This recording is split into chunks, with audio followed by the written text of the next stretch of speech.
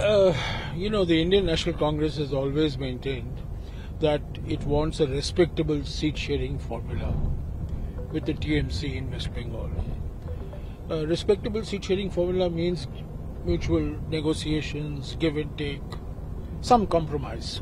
But there should be no unilateral announcement of the seats. We should do it collectively together like we have done it in Tamil Nadu, Maharashtra, Delhi, UP and so on. So what can I say? I mean, the TMC has announced. I don't know what pressures there were on the TMC, but as far as we are concerned, we want to strengthen the India alliance. Trinamool Congress comes up with their list, and the biggest surprise in their list definitely is Yusuf Pathan contesting from Berhampore against none other than Adhir Chowdhury of Congress.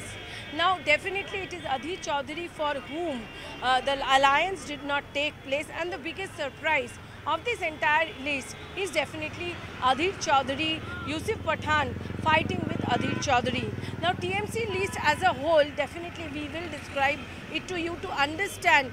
We'll break down to understand that what motto Trinamool Congress has in fielding those candidates. But the main interesting point definitely is Yusuf Pathan. Adhir Chowdhury is a myth in Berhampore. Till now, nobody has defeated him in Berhampore. And there where you actually put a candidate who is a celebrity, who is a super celebrity, who is a minority, and this belt is definitely more than 50% minority votes are there. So clear message to Congress that it is this guy for whom there was no alliance, and that is why to actually push Adhir down, this is the strategy of Trinamool Congress. Definitely we know Jairam Ramesh has reacted to it by stating it's a unilateral decision. This should not have done. Yusuf Pathan has tweeted.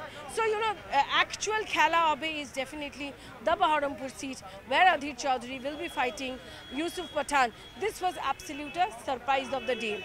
As we have been reporting that this is the day where the candidate list will be out, let's now talk about, let's break down the list and talk about the nitty-gritties of the list.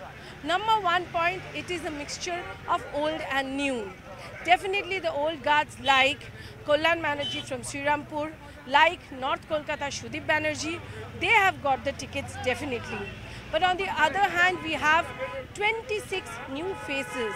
Out of 42, 26 new faces is definitely something which is new and which they have really taken a chance. Big names who were dropped. Mimi, Nusrat from Bashirat, the place where Sandesh Khali is, that's a very big decision because Nusrat was never gave her time in politics and she was always criticized. So, gone are the days when glamorous, all those celebrities will come and take the ticket and contest and then will not work. That's the internal message from the party that anybody cannot get the ticket like that. So, Nusrat Mimi out. Significantly, Arjun Singh, 2019, he did not got the ticket from Barrackpur. He changed his party, went to Barrackpur, contested there, won with BJP, came back to TMC. He did not get a ticket.